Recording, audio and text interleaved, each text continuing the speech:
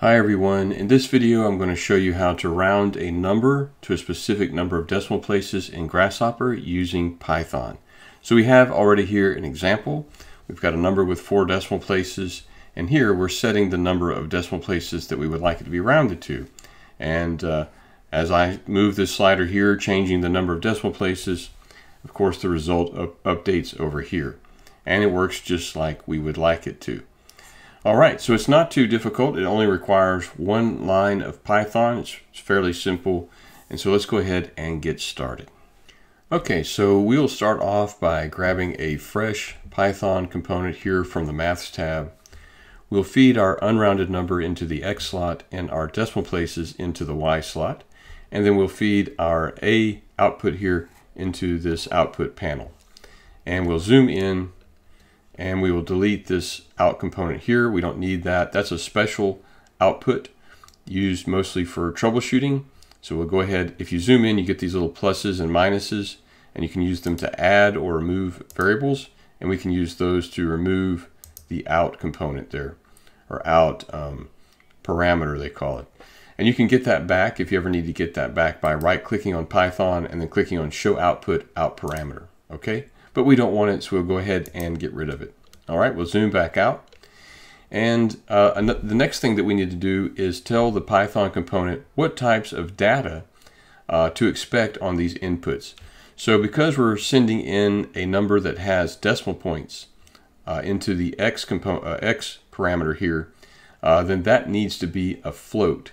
So a float in computer speak is a number that either has decimal places or could potentially have decimal places. So it's a special type of data within computer speak, if you will. To do this, we're going to right-click on the variable name. We're going to come down to Type Hint, and then we're going to select Float from, there's this long list of different types of data we could choose from. We're going to select Float. Okay? And then for the Y variable here, we're going to be sending in an integer or whole number. So we're going to right click on that, come down to Type Hint, and we're going to set that to int or integer. Okay, now that we have set our data types for our inputs, we need to actually write the script. So we need to open the script editor, and there's 2 ways to do that. You can either right click on the word Python and then click on Open Editor, or you can double click on the word Python, and that will also open the editor.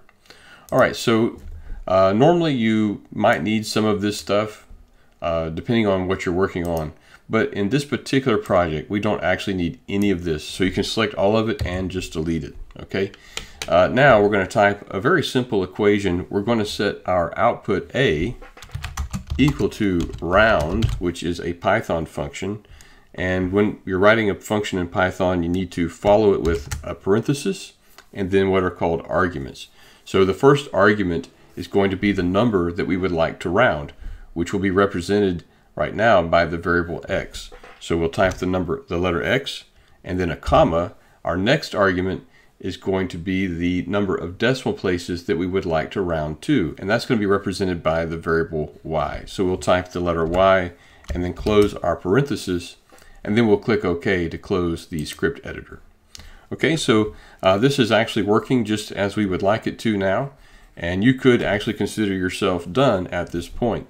So as we slide this decimal places slider, choosing different numbers of decimal places, the rounded number is updating appropriately for us. Okay, so let's go over a couple of other things that you might be interested in. In the future, when you come back to look at your Grasshopper definition and you look at this, this might not be too helpful. You can leave it like this. That's certainly fine. But you might want to use more specific names for your inputs and outputs so that when you glance at this component, you can see exactly what it's doing, okay, without having to open up the editor. Now, if you open up the editor, you can tell what it's doing too. Okay, so the way we would rename these variable names is to right-click on them, and then up here, it's not real obvious, but if you hover over it, you can see that there's actually a text box here, and you can just rename the variable there. So select what's in there and override it with whatever you'd like to call the variable. You should, because these are variables that are going to be used within Python, don't include any spaces, and I also recommend you don't include any special characters. Also, while Python variables can contain numbers, they cannot start with numbers.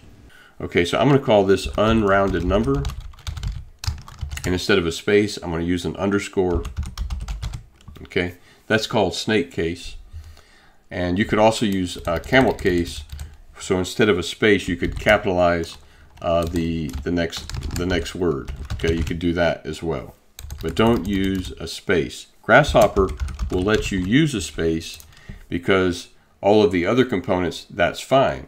But for Python and probably for C# and Visual Basic, the other coding components that you can have, since these become used as variable names within the code, it's not acceptable. Okay, it just won't work.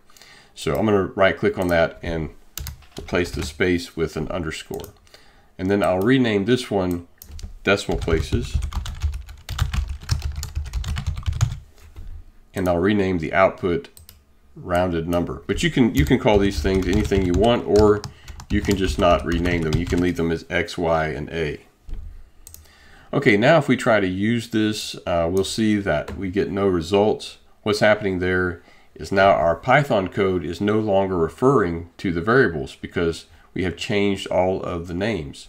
Our Python code is still referring to the old variable names. So we'll have to open up the Python editor and rewrite this equation so that it refers to our new variable names. Okay, so our output is now rounded number, and we're going to set that equal to round, and then our number that we want rounded is now being called unrounded number, and the number of decimal places is referred to by the variable decimal places. We click OK to close the script editor, and you can see now we have, it's still working just like it was before, but we can just glance at this and see that it's taking in an unrounded number and decimal places and spitting out a rounded number.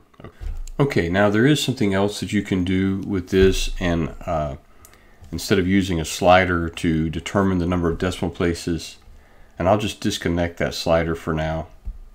Okay, and you see now we have an error, and that's because there's no value for decimal places. But we can right click on that and actually come to set data item, and then you can just hover over it. You'll get this little flyout. Click in this little text box area and type the number of decimal places that you would like to use. So for instance, we'll type in 2 and then click on commit changes.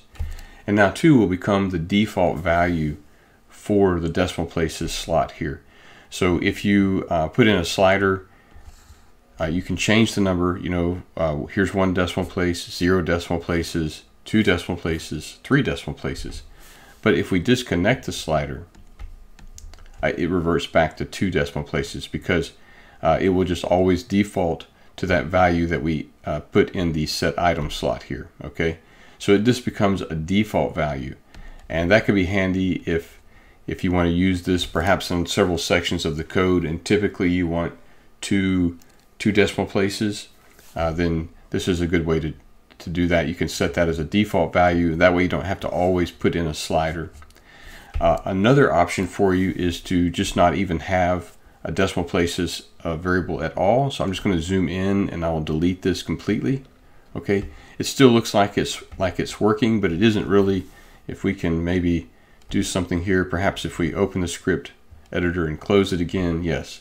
So that refreshed it, and now you can see that it no longer is working, and that's because our Python code is referencing this value, but it no longer exists.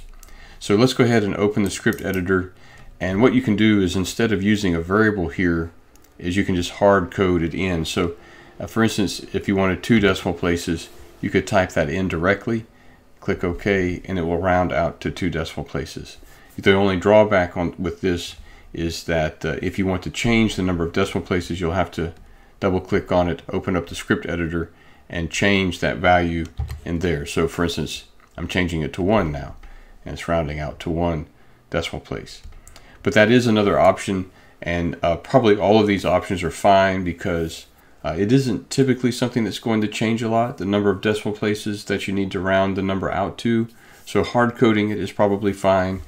Setting it in as a variable and then setting a default value is probably a good idea. and then using a slider is also fine. So those are just all various options available to you if you want to use Python to round numbers out to a specific decimal place, number of decimal places. But all right, that is all there is to it. That's how you would do this in Python. Now you can do this using only Grasshopper components and not using any Python. And I plan on making a video about how to do that sometime in the near future. So it would not include any code at all. It would just be all Grasshopper components. But all right, that concludes this tutorial. Thank you everyone for watching, and I hope to see all of you in future videos.